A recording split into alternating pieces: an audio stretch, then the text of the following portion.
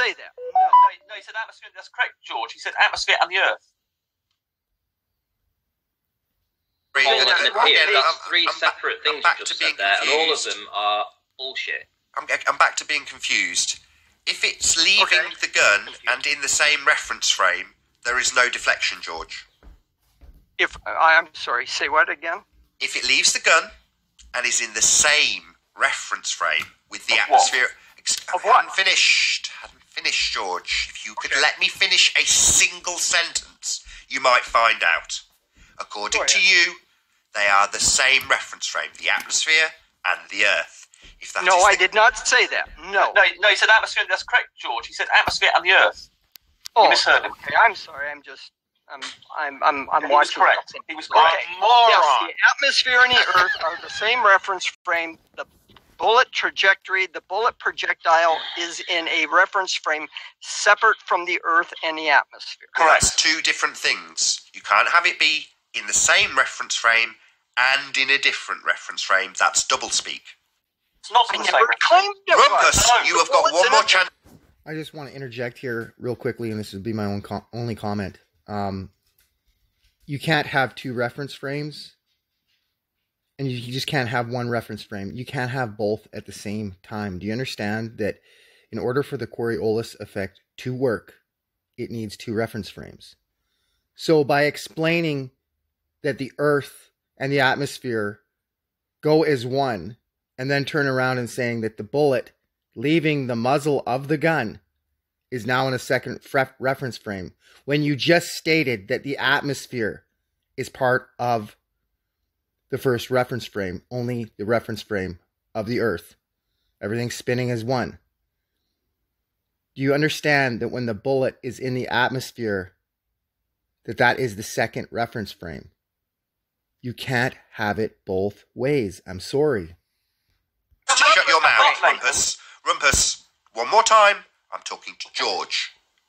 Nathan, maybe you should say it slow. You're doing a straw man. I don't think he's getting I'll say it nice and slow for George. Yes, I think you're right. Him. I'll try it one more time, nice and slow. In order to have the Coriolis effect, we must have two separate reference frames so that we can see the bullet deflect. If there is not two separate reference frame, there is no deflection to see. So, when the bullet leaves the gun, it must be in a separate reference frame in order to see any deflection. Correct. So we have a separate reference frame, the atmosphere. No, it's the same as the Earth. So then we don't see a deflection because it's not leaving the reference frame. The bullet leaves the Earth atmosphere reference frame to have its own reference frame. Therefore, you've got two reference frames. Sorry, it leaves the Earth atmosphere reference frame. The Earth and the atmosphere are in the same reference frame, except when why am I now having this conversation with Rumpus? I was talking to George. Okay, I think a critical point that you're missing here, Nathan, is the bullet is inside the gun. We're talking before it gets shot and leaves the muzzle of the gun. The Earth, the atmosphere, the gun are in the same rotating reference frame. And the bullet to start off with. No, Rumpus, please. So let me just get some clarity, George. So everything, the gun, the atmosphere... Holy shit, these things are rad. Nice and roomy, but they don't fall off. Oh my god. You guys, are you... Fear, everything is all in one reference frame. The bullet as well. Rumpus, right, it's time to kick the Rumpus out. He just can't contain himself. Bye-bye, Rumpus. Yeah, another time you can't keep your mouth shut. Bye, Rumpus. So, it's all one reference frame, right, George? According to you. Before the bullet exits the muscle, it's all in one reference frame. Well, it's attached to the Earth, so it's attached to the Earth's spinning reference frame. Yes, and it is... Don't kick me. Okay, just for simplification, let's say we're at the equator, okay? Now, we all agree that in the spherical Earth model, the Earth spins at the equator with a tangential velocity of about 1,035 miles per hour. No, we don't all agree on that. Absolutely not. Why would you assert such utter crap? Well, I'm trying to explain the Coriolis effect to you. And I don't the need a Coriolis spinning effect, Earth to understand Coriolis. I can have it it's a explained property. with a roundabout. You sit on a roundabout, it spins. You throw the ball, and because it's no longer attached to the spinning roundabout, from your position on the roundabout, it looks like it deflects. Although it Correct. continues in a straight line in its separate reference frame, the atmosphere. Correct. Now, you're saying that the atmosphere is attached to the roundabout. The roundabout being the Earth, yes. So if it's attached, when you let go of the ball, it's in the same reference frame, George. No, it's acting independently. Yeah, because if it's in the same No, reference frame, no, you don't get... You're assuming that the atmosphere is carrying the projectile, which it doesn't. Oh, sorry. It's in free flight. It's in what we call free flight. It's acting independent of the air and the atmosphere. Free flight through the separate reference frame, which is why we see the deflection. Correct? Yes. So we have a separate reference frame, George. Yes, the Earth and the atmosphere. Excellent. So the Earth and the atmosphere are two separate reference frames, George. That's what I just said. No, you continually asserted that they were attached, that they were one. Are you that stupid and senile that you can't remember what you said 2 minutes ago? No, I haven't been inconsistent. One more quick comment. As the narrative changes, they will change their comment. It is in the reference frame of the Earth. It isn't in the reference frame of the Earth. There is a second reference frame. There isn't a second reference frame. Which is it? Make your mind up. You said they were attached. Now, after dragging it out of you, you're now conceding that they are separate, George. So, do we have a firm concession? Let's step back. What is attached? Do we have a firm concession that in order for the Coriolis effect to exist, the bullet must travel into a separate reference frame? Take your time, George. The atmosphere and the Earth are attached is a same rotating reference frame. Then we don't have any Coriolis effect, George. If the ball is being thrown on a roundabout, but the atmosphere is travelling with the roundabout, it doesn't go into a separate reference frame. Therefore, you see no deflection, George. That's the antithesis of the Coriolis effect. You're confusing. No, I'm not confused. The Coriolis effect is very simple to understand. In order for it to be there, you need two separate reference frames. It's very clear. You have two separate reference frames. You've got the roundabout with your atmosphere as one reference frame. No, the atmosphere doesn't carry along with the roundabout. What kind of a dingbat are you? How many roundabouts have you seen with force fields carrying their atmosphere in a circle? Well, of course a roundabout can't do that. Right! You absolute buffoon of an idiot. So we don't have two, then, George. We have one. Because every roundabout has a force field around it with its own atmosphere that's the same reference frame as the spinning roundabout, you dingbat. Is that right?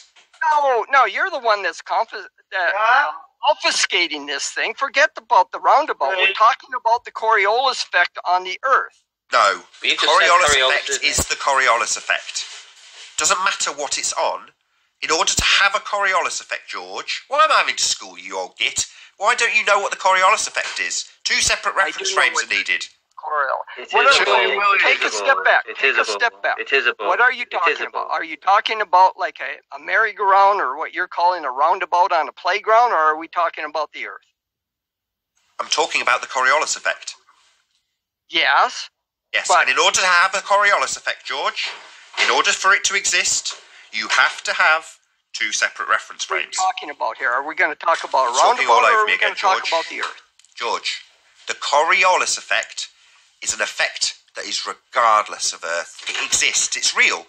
You don't need an Earth to explain the Coriolis effect. If you have two separate, you have a rotating and a non-rotating reference frame. Yeah, you have a Coriolis effect. Shut up, George. I hadn't finished speaking. You're very rude.